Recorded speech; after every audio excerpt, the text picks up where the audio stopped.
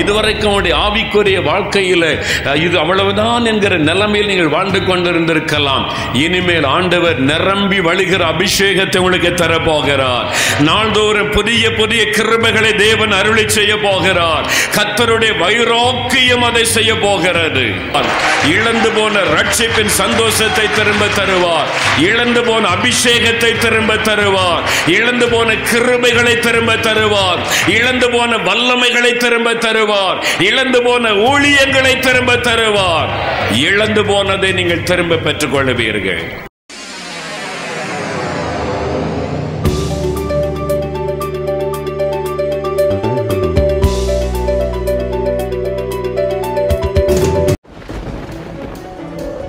உலகம் முழுவதையும் ஆண்டவருடைய வருகைக்கு ஆயத்தப்படுத்த போகிற ஒரு எழுப்புதல் அக்னி இந்தியாவிலே போடப்படுகிற காலம் வந்துவிட்டது. ஒரு பக்கம் எழுப்புதல் நடக்கும் பொழுது இன்னொரு பக்கம் உபத்திரவத்தை சந்தித்து தான் ஆக வேண்டும். அதற்கு மத்தியிலே எனக்காக நெருக்க ஆயத்தமா? அந்த எழுப்புதல் அக்னி அந்த அளவிற்கு மாற்றத்தை கொண்டு வந்தது. தமிழ்நாட்டில் இந்த மாற்றம் வரப்போகிறது. இந்தியாவில் இந்த மாற்றம் வரப்போகிறது.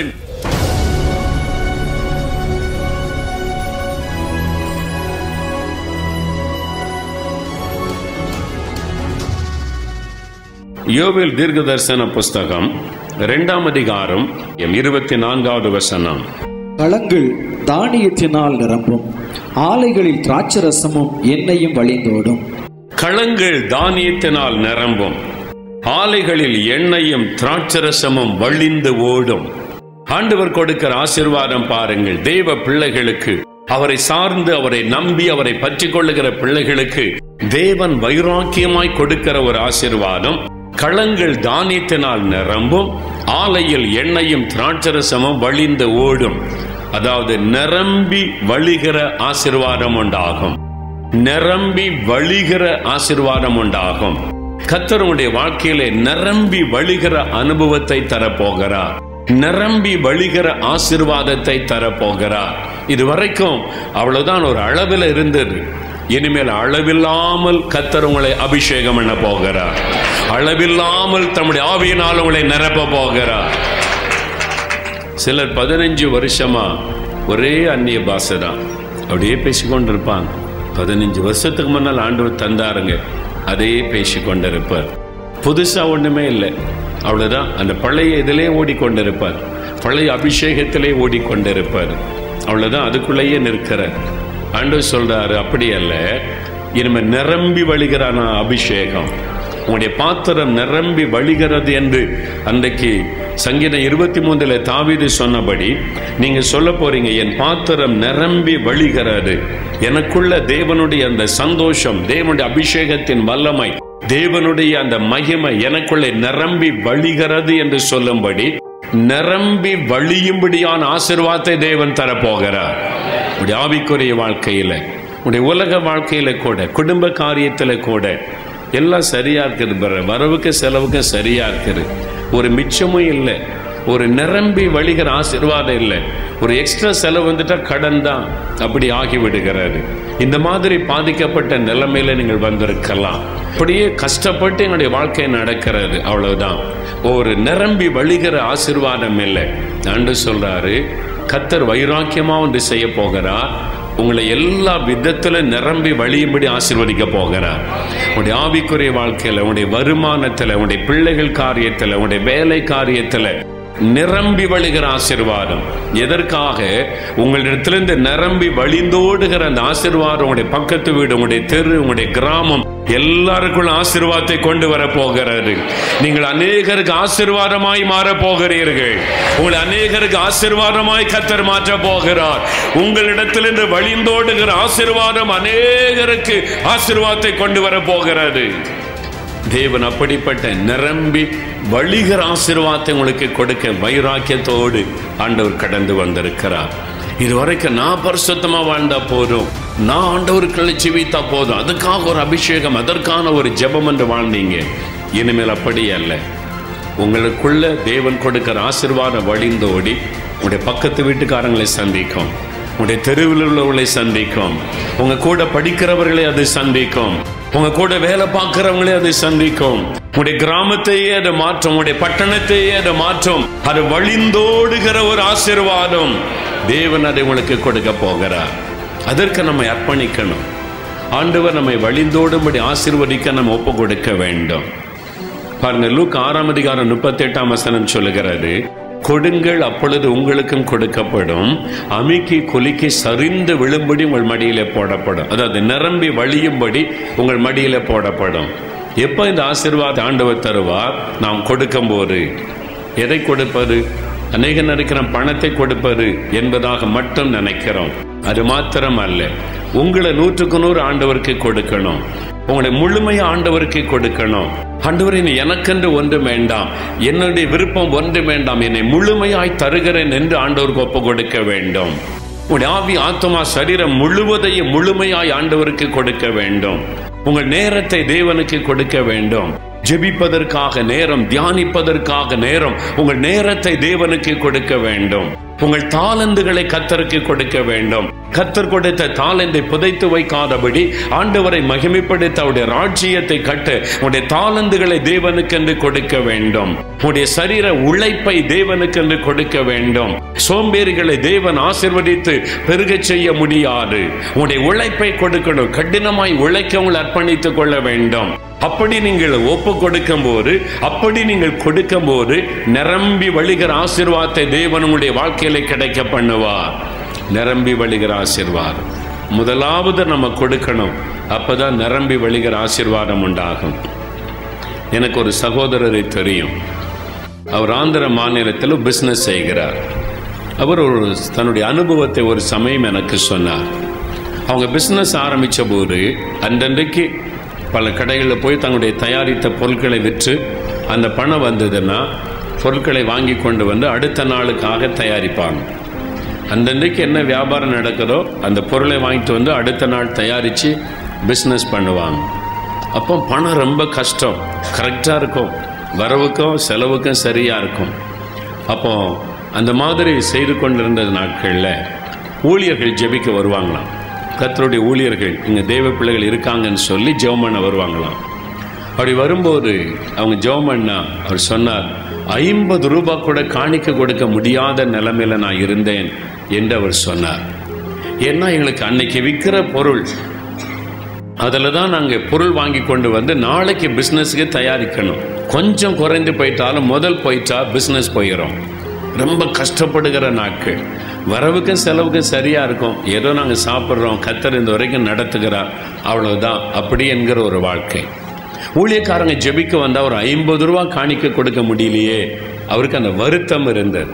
ஆண்டவரே, நம்முடைய ஊழியர்களுக்கு ஒரு காணிக்க கொடுக்கிற அளவு எங்களுக்கு ஆசீர்வாதம் இல்லையேன்னு சொல்லி வருத்தப்பட்டாராம். சில மாதங்கள் கலந்தது. ஒரு நாள் ஒரு ஊழியக்காரர் வந்தார். அப்போ அடுத்த நாள் பிஸ்னஸுக்காக பொருள் வாங்குவதற்கு அந்த பணம் அவங்க போய் வாங்கி வைத்திருந்தாங்க. அப்போ அவர் ஜெபிக்க வந்தபோது மனசில் அப்படி நினைத்தார், காணிக்க கொடுக்கணும்னு ஆசை இருக்குது, ஆனால் கொடுக்க முடியல. என்ன அடுத்த நாள் பிஸ்னஸ் பாதிக்கப்பட்டுரும், அதில் தான் பொருள் வாங்கணும். ஆண்டவர் சொன்னாராம், என் ஊழியக்காரனுக்கு கொடு. ஆண்டவரே, இது என்னுடைய முதல், இது என்னுடைய விதை, இதை போட்டால் தான் நாளைக்கு நான் பிஸ்னஸ் பண்ண முடியும். ஆண்டவர் சொன்னாராம், முதலாவது என் ஊழியக்காரனுக்கு கொடு, நான் உன்னை ஆசீர்வதிப்பேன். ஆண்டவர் சொன்னாராம். இன்னைக்கு சாரி பார்த்து விதவை பார்த்து சொன்ன மாதிரி தான், முதல் அடையை கொண்டு வா எனக்கு, அப்போ அங்கே நிரம்பி வழிகிற ஆசீர்வாதம். ஆண்டவர் சொன்னாராம் அவரை பார்த்து, முதல்ல என் ஊழியக்காரனுக்கு கொடு, நான் உன்னை ஆசீர்வதிப்பேன். சரி ஆண்டவரை என்று சொல்லி முதல் அதான் அவருக்கு கேபிட்டல், நாளைக்கு பிஸ்னஸுக்காக அதிலிருந்து ஒரு காணிக்கை எடுத்து ஆண்டவர் சொன்னதை அந்த ஊழியக்காரத்தில் கொடுத்து சந்தோஷமாய் அனுப்பி வைத்தார். அவர் சொன்னார், அன்றையிலிருந்து கர்த்தர் என்னுடைய பிஸ்னஸை ஆசீர்வதிக்க ஆரம்பித்தார். எப்படி ஆசீர்வாதம்? ஓவர்ஃப்ளோயிங் பிளஸிங், நிரம்பி வழிகிற ஆசீர்வாதம். அவர் சொன்னார், அப்புறம் வாரத்துக்கு 1000 ரூபா, வாரத்துக்கு 2000 ரூபா, வாரத்துக்கு 5000 ரூபா காணிக்க கொடுக்க ஆரம்பித்தேன். இப்போ சொன்னார், வாரத்திற்கு 50000 ரூபா காணிக்க நான் கொடுக்கிறேன்னு சொன்னார். ஒரு வாரத்துக்கு நான் காணிக்கை கொடுக்கிற அளவு கர்த்தர் எங்களை ஆசீர்வதித்திருக்கிறார், பெருக பண்ணி இருக்கிறார், நிரம்பி வழிய பண்ணி இருக்கிறார். இதான் ரகசியம். ஆண்டவர் வைராக்கியம் உள்ளவராயிருக்கிறார். தன் ஜனத்தை ஆசீர்வதிப்பதற்காக. இதுவரைக்கும் அவருடைய ஆவிக்குரிய வாழ்க்கையில இது அவ்வளவுதான் என்கிற நிலைமையில் நீங்கள் வாழ்ந்து கொண்டிருந்திருக்கலாம். இனிமேல் ஆண்டவர் நிரம்பி வழிகிற அபிஷேகத்தை உங்களுக்கு தரப்போகிறார். நாள்தோறும் புதிய புதிய கிருபைகளை தேவன் அருளி செய்ய போகிறார். கர்த்தருடைய வைராக்கியம் அதை செய்ய போகிறது. ஜெபிக்கிற பிள்ளைகளை ஆசீர்வதிக்க அவர் வைராக்கியம் உள்ள தேவன். நிரம்பி வழிகிற ஒரு ஆசீர்வாதத்தை தேவன் உங்களுக்கு கட்டளையிட போகிறார். யோவேல் 2ஆம் அதிகாரம் 25-26 வசனங்களை வாசிக்க கேட்போம். நான் உங்களிடத்தில் அனுப்பின என் பெரிய சேனையாகிய வெட்டுக்கிளிகளும் பச்சை கிளிகளும் முசுக்கட்டை பூச்சிகளும் பச்சை புழுக்களும் பட்சித்த வருஷங்களின் விளைவை உங்களுக்கு திரும்ப அளிப்பேன். நீங்கள் சம்பூர்ணமாக சாப்பிட்டு திருப்தி அடைந்து உங்களை அதிசயமாய் நடத்தி வந்து உங்கள் தேவனாகிய கர்த்தருடைய நாமத்தை துதிப்பீர்கள். என் ஜனங்கள் ஒருபோதும் வெட்கப்பட்டு போவதில்லை. ஆண்டவர் சொல்லுகிறார், நான் திரும்ப அளிப்பேன். நீங்கள் இழந்து போனதை நான் திரும்ப அளிப்பேன். நீங்கள் எதெல்லாம் இழந்து போனீங்களோ அதையெல்லாம் நான் திரும்ப அளிப்பேன் என்று ஆண்டவர் சொல்லுகிறார். என் ஜனங்கள் ஒருபோதும் வெட்கப்பட்டு போவது இல்லை. நீங்கள் திருப்தியாய் இருக்கும்படி இழந்து போனதை திரும்ப தருவேன். இது கர்த்தருடைய வைராக்கியம் செய்கிற ஒரு அற்புதம். தேவ ஜனங்கள் இழந்து போனதை கர்த்தர் திரும்ப கொடுக்க போகிறார். நீங்கள் ஆவிக்குரிய ஆசீர்வாதத்தை இழந்து வந்திருக்கலாம். ஆவிக்குரிய வல்லமையை இழந்து போன நிலைமையில் நீங்கள் வந்திருக்கலாம். ஒரு காலத்திலே தரிசனத்தோடு வாழ்ந்த நீங்கள் தரிசனத்தை இழந்து நீங்கள் வந்திருக்கலாம். ஒருவேளை உங்களுடைய ரட்சிப்பின் சந்தோஷத்தை இழந்து வந்திருக்கலாம். அப்படிப்பட்ட சிலர் இந்த இடத்தில் இருக்கிறீங்க. நீங்க பெற்றுக்கொண்ட ரட்சிப்பின் சந்தோஷத்தை இழந்து விட்டீர்கள். 51ஆம் சங்கீதம் 12ஆம் வசனத்திலே தாவீது சொல்லுவதை போல அவர் ரட்சிப்பின் சந்தோஷத்தை இழந்து விட்டார். அதே மாதிரி ரட்சிப்பின் சந்தோஷத்தை இழந்து போய் சிலர் இந்த இடத்துல வந்திருக்கிறீர்கள். நீங்கள் பின்வாங்கி போனதினால, பாவத்துக்கு இடம் கொடுத்ததினால, தேவ சித்தமில்லாத காரியத்தில் ஈடுபட்டதினால ரட்சிப்பின் சந்தோஷத்தை இழந்து போய் வந்திருக்கிறீர்கள். உங்களுடைய ஆவிக்குரிய அபிஷேகத்தை இழந்து போய் வந்திருக்கிறீர்கள். தேவனை விட்டு பின்வாங்கி போனதினால, சில பாவ காரியத்திற்கு இடம் கொடுத்ததினால, சில காரியத்தில் தேவனை நீங்கள் துக்கப்படுத்தி விட்டதினால, தேவனுடைய சித்தமில்லாத காரியத்தில் ஈடுபட்டதினால நீங்களுடைய ஆவிக்குரிய அபிஷேகத்தை, ஆவிக்குரிய அந்த வல்லமையை, ஆவிக்குரிய கிருபைகளை, ஆவிக்குரிய தரிசனங்களை இழந்து போன நிலைமையில் சிலர் இங்கே வந்திருக்கிறீர்கள் என்று ஆவியானவர் சொல்லுகிறார். ஆனாலும் உங்கள் மீது மனதை இறங்கும்படி, நீங்கள் இழந்து போனதை திரும்ப உங்களுக்கு கொடுக்கும்படி கர்த்தர் வைராக்கியம் உள்ளவராய் கடந்து வந்திருக்கிறார். இழந்து போன ரட்சிப்பின் சந்தோஷத்தை திரும்ப தருவார். இழந்து போன அபிஷேகத்தை திரும்ப தருவார். இழந்து போன கிருபைகளை திரும்ப தருவார். இழந்து போன வல்லமைகளை திரும்ப தருவார். இழந்து போன ஊழியங்களை திரும்ப தருவார். இழந்து போனதை நீங்கள் திரும்ப பெற்றுக் கொள்வீர்கள். ஜெபிக்கிற பிள்ளைகள், நீங்கள் இழந்து போனாலும் தேவன் அதை திரும்ப தருவார். தேவன் தன் பிள்ளைகளுக்காக, ஜெபிக்கிற பிள்ளைகளுக்காக வைராக்கியம் உள்ளவர். நீங்கள் எதை இழந்து போனீங்க? ரட்சிப்பின் சந்தோஷத்தை இழந்துட்டீங்களா? ஆவிக்குரிய அபிஷேகத்தை இழந்துட்டீங்களா? தேவன் கொடுத்த கிருபை வரங்களை இழந்துட்டீங்களா? ஆவிக்குரிய இந்த வல்லமையை இழந்துட்டீங்களா? தேவன் கொடுத்த தரிசனம், உங்களுடைய ஜெப ஆவியை இழந்துட்டீங்களா? நம்மனால எப்படி ஜெபம் பண்ணுவேன்? இரவெல்லாம் ஜெபிப்பேனே, என்னால ஜெபிக்க முடியலையே. ஜெப ஆவியை இழந்திருக்கலாம். முழங்காலே நின்று ஜெபிப்பேனே, இப்ப என்னால முடியலையே. நீங்கள் இழந்து போனதை கர்த்தர் உங்களுக்கு திரும்ப தரப்போகிறார். இன்றைக்கு இப்ப தரப்போகிறார். இந்த நிமிஷம் தரப்போகிறார். இழந்து போன எல்லாவற்றையும் நீங்கள் பெற்றுக்கொள்ள போகிறீர்கள். கர்த்தர் வைராக்கியத்தோடு அதற்காக வந்திருக்கிறார். என் பிள்ளைகள் இழந்து போனதை நான் திரும்ப கொடுக்க வேண்டும் என்று. தாவீது இழந்து போனார். ஒரு சமயத்தில் 1 சாமுவேல் 30ஆம் அதிகாரத்தில் 8ஆம் வசனத்தை வாசிக்கும் போது தாவீது தன்னுடைய மனைவி, பிள்ளைகள், சொத்துக்கள் எல்லாவற்றையும் இழந்து தனித்து நெருக்கும் போது கர்த்தரை நோக்கி ஜெபிக்க, ஆண்டவரே, நான் இழந்து போனதெல்லாம் திரும்ப தருவீரா வேண்டுதல் செய்கிறார். கர்த்தர் சொன்னார், இழந்து போன எல்லாவற்றையும் உனக்கு திரும்ப தருவேன், நீ பயப்படாதே. 19ஆம் வசனம் சொல்லுகிறது, தாவீது ஒன்றும் குறைவுபடாமல் எல்லாவற்றையும் திருப்பிக் கொண்டான். இன்னைக்கு ஒரு ஆசீர்வாதம் குறைவுபடாம இழந்து போன எல்லாவற்றையும் இன்னைக்கு நீங்க திரும்ப பெற்றுக்கொள்ள போறீங்க. கர்த்தர் உங்களுக்கு அருளி செய்ய போகிறார். இழந்து போன எல்லாவற்றையும் உங்களுக்கு கொடுக்க போகிறார். இழந்து போன கிருபைகள், இழந்து போன தைரியம், நீங்கள் இழந்து போன பலன் எல்லாவற்றையும் உங்களுக்கு தரப்போகிறார். சரீர சுகத்தை இழந்து வந்திருக்கலாம், பலனை இழந்து வந்திருக்கலாம். இழந்து போன சரீர சுகத்தை கூட ஆண்டவர் உங்களுக்கு திரும்ப தரப்போகிறார். முன்பு இருந்ததை விட நீங்கள் நல்ல ஆரோக்கியமா பலனாயிருந்து கர்த்தரை மகிமைப்படுத்த போகிறீர்கள். கர்த்தருக்கு ஊழியம் செய்ய போகிறீர்கள். இழந்து போன எல்லாவற்றையும் உங்களுக்கு தரும்படி கர்த்தர் கடந்து வந்திருக்கிறார். யோபு இழந்து போனார்.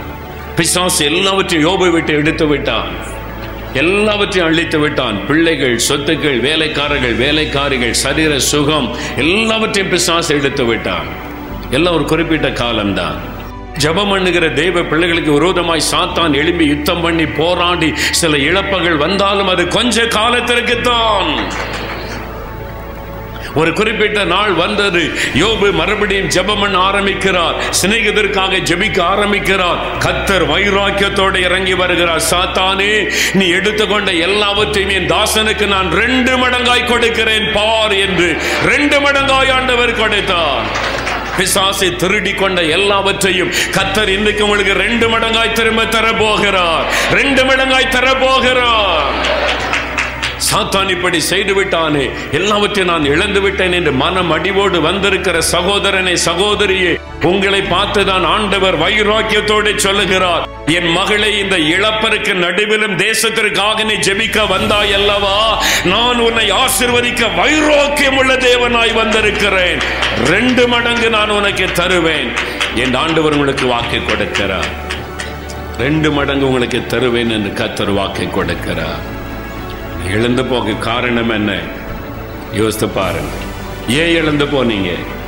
இழந்து போக காரணம் என்ன? ஆவிக்குரிய வல்லமைகள், கிருபைகள், வரங்கள், ஊழியங்கள் இழந்து போக காரணம் என்ன? யோசித்து பார்த்து அந்த இடத்தை ஒப்பு கொடுக்கணும் ஆண்டவருக்கு.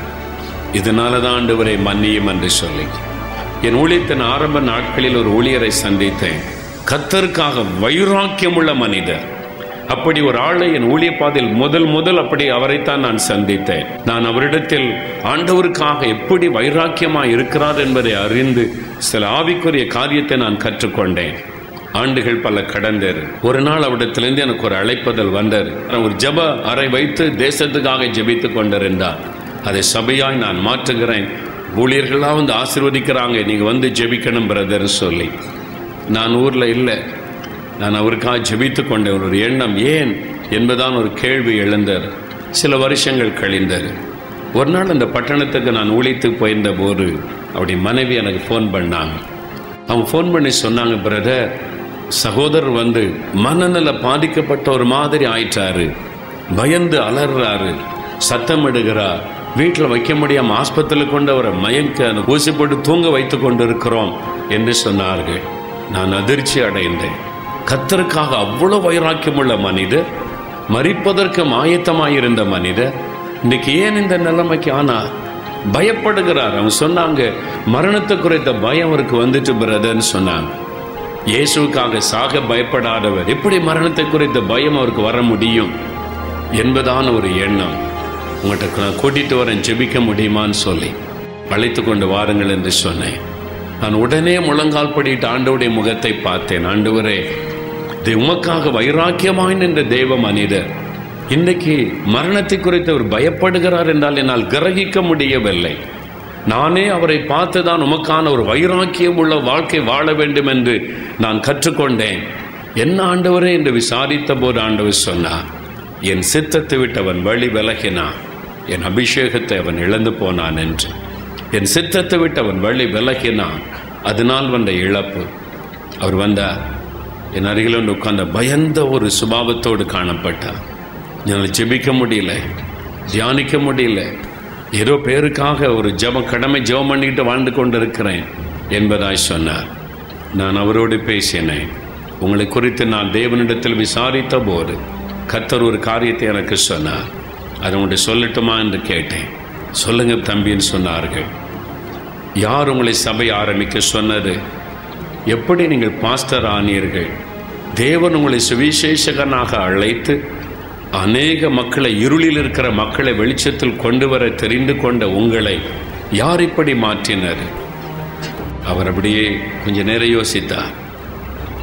சில தெய்வ பிள்ளைகள் எனக்கு பிரியமான தெய்வ மனிதர்கள் சொன்னாங்க, செய்துட்டேன். நான் சொன்னேன், அந்த நிமிஷத்தில் இந்த கர்த்தருடைய மகிமை இழந்து போனீங்க, கர்த்தருடைய வல்லமை இழந்து போனீங்க. அதுதான் இது காரணம். அவர் சொன்னார், அதிலிருந்து தான் என் வாழ்க்கையில் ஊழியத்தில் கொஞ்சம் குழப்பங்களும் சரிவுகளும் உண்டாக ஆரம்பித்தார். இன்றைக்கி நான் அந்த நிலைமையில் ஆயிட்டேன். என்ன செய்யணும்னு கேட்டார். ஆண்டவர் என்ன சொன்னாலும் செய்வீங்களான்னு கேட்டேன். என்ன சொன்னாலும் செய்கிறேன் தம்பி, சொல்லுங்கன்னு சொன்னார். உடனே அந்த சபையை நீங்கள் நிறுத்திடுங்க, சபை ஆராதனை நடத்துவதை நிறுத்திவிட்டு மறுபடியும் அதை தேசத்திற்காக ஜெபிக்கிற ஜெபாரையாக மாற்றுங்க. நீங்கள் பாஸ்டர் அல்ல, எவாஞ்சலிஸ்ட், சுவிசேஷகன். ஆண்டவர் அழைப்புக்கு மறுபடியும் திரும்புங்க, இழந்து போனதை தருவார். உடனே முழங்கால் படிட்டு, ஆண்டவரே என்னை மன்னியும், என்னை மறுபடியும் நான் ஒப்பு கொடுக்கிறேன். ஒப்பு கொடுத்தா அடுத்த நிமிஷம் ஆவியானவர் மழை போல அவர் மீது ஊற்றப்பட்டார். துள்ளி குதித்தார், ஆவில நிரம்பி அந்நிய பாஷைகளை பேசி அந்த இடம் போதாத அளவிற்கு துள்ளி குதித்தார்.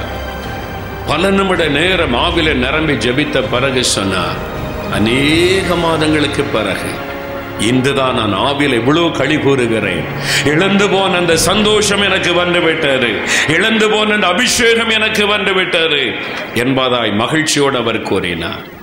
ஒரே ஒரு சின்ன டீவியேஷன், தேவனுடைய அபிஷேகத்தை நீங்கள் இழந்துவிட நேரிடும், அந்த சந்தோஷத்தை இழந்துவிட நேரிடும், கர்த்தர் கொடுத்த அந்த தரிசனத்தை இழந்துவிட நேரிடும்.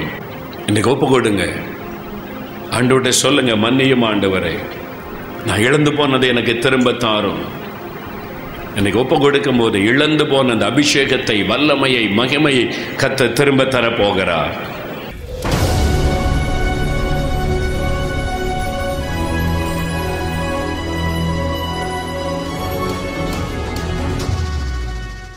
பிரியமானவர்களே, இந்த செய்தி உங்களுக்கு ஆசீர்வாதமாக இருந்திருக்கும் என்று நம்புகிறேன்.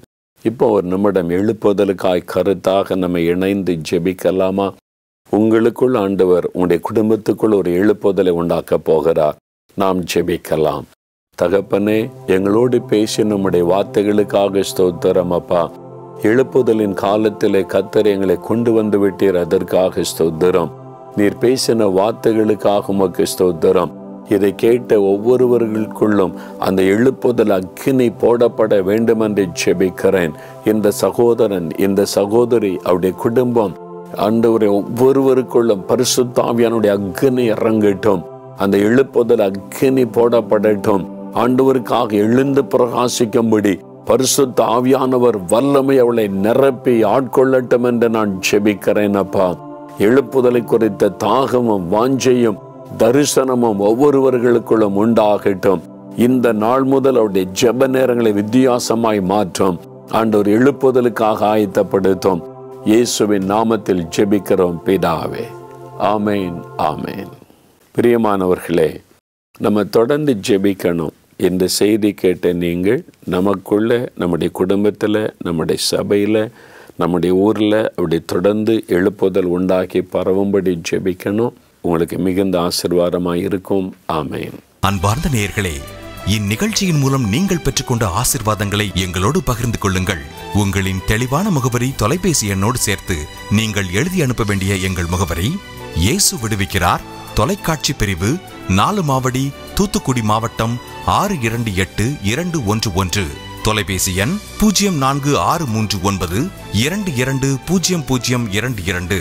24 மணி நேர ஜப உதவிக்கு 046392200000. தேவன் உங்களை ஆசீர்வதிப்பாராக.